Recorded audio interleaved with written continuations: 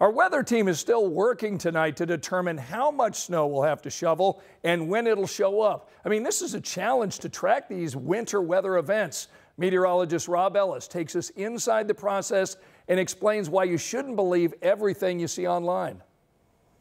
I think one of the things that we try to do as meteorologists is get the right messaging for the event that's moving through, and also how do you package and message how much you know about a storm and how much you don't know about a storm.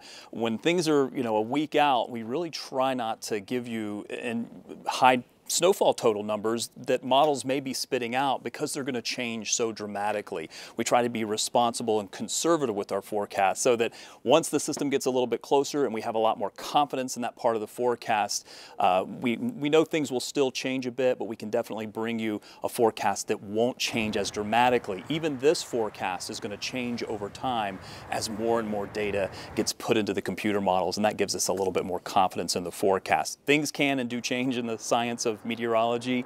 It's just how do you package that message moving forward so the public really has a good idea of what to expect. One of the things that has become much more prevalent is just how often anyone can access weather data, and that can be both a good thing and a bad thing when you're talking about computer forecast models that are highly variable, and not all of the public understands that things can change a week out so dramatically.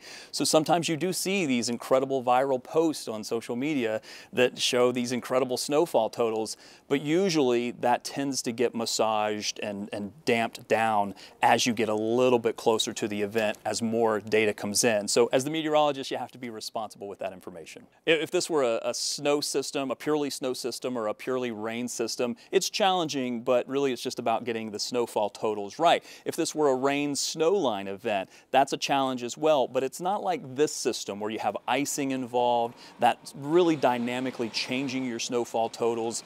It's about letting the public understand that don't just look at a snowfall total map. It may be about ice impacts, how it's going to impact the road, the timing of the event, and the other socioeconomic impacts that go along with that may need to change the messaging. This system looks to be purely kind of a central part of the country system that's just going to march across the Midwest. There's not a lot of lake influence from this. It's really just going to be how much moisture is going to be involved, and also the real tricky part of the forecast is how much of this warm air kind of rides over top of that to lead to some of the icing concerns, the sleet, the freezing rain that really makes this a very complicated forecast.